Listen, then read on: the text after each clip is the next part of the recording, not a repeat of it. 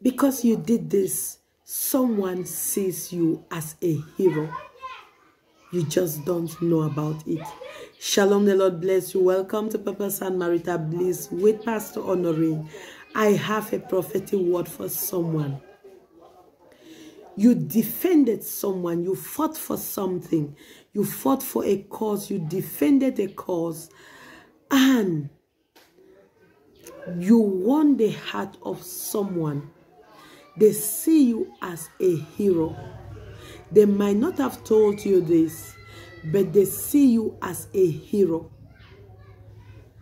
The person I'm talking about, the way they look at you, the way they relate to you now has changed from the way they used to look at you at first. From the way now they're beginning to pick more interest in you. Why is this coming to you as a prophetic word? So that you can change the way you look at yourself. Stop feeling so sorry for yourself. Stop pitying yourself. There is more to you than you can imagine. There is more to you. There is more you have to offer. And God is beginning to reveal that to the people around you. God is beginning to reveal that to the people who have doubted you in time past.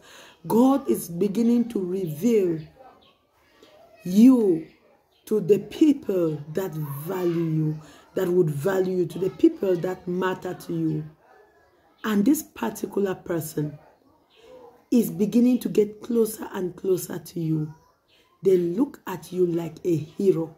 And the fun is, it is something you just did casually. Like it was spontaneous. It wasn't meant for you to get any praise or approval.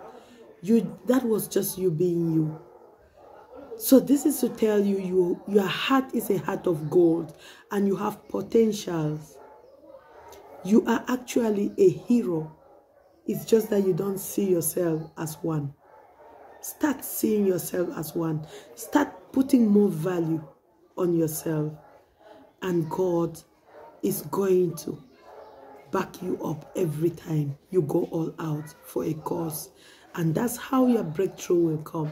That's how your marital breakthrough will come. That's how your financial breakthrough will come. You might not know, but people are watching you. You just might not know who is watching, but they can see what you are doing.